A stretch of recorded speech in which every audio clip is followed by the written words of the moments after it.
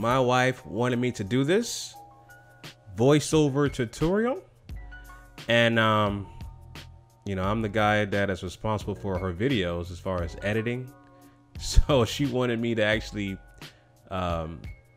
provide commentary to one of her makeup tutorial videos, which I'm going to attempt to do in a measly 3 minutes and 40 some odd seconds. So I believe what she just showed is the Urban Decay Electric, and she was so kind and sweet enough to provide me the boxes, which is very helpful. And she's obviously putting on the Urban Decay Electric on her eyes. I'm not sure of the technicalities of what you call it. I don't know if it's a palette or whatever. I know there's different things that you can say regarding this, but that's what she's doing right now.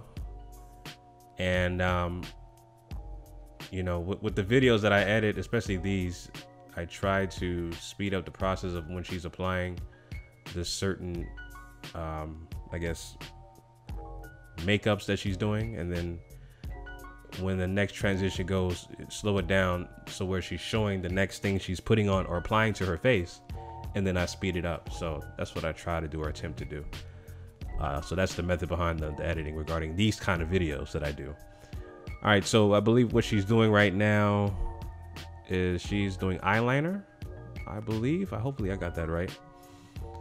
With I'm not sure which product it is, but I'm sure it's quite a great product that you guys probably know what it is already. And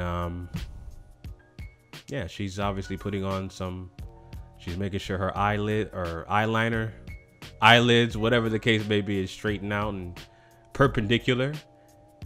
Well, she has one on right now, and she's putting on the other eyelash. Okay, there you go, eyelash.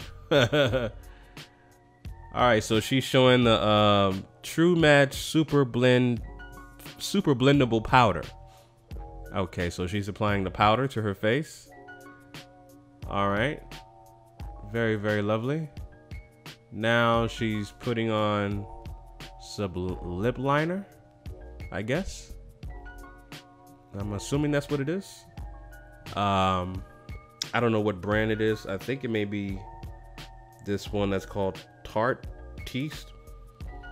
I just opened this up. It smells like candy. Smells like some candy. This thing called Tarte Treat Contour Tarte.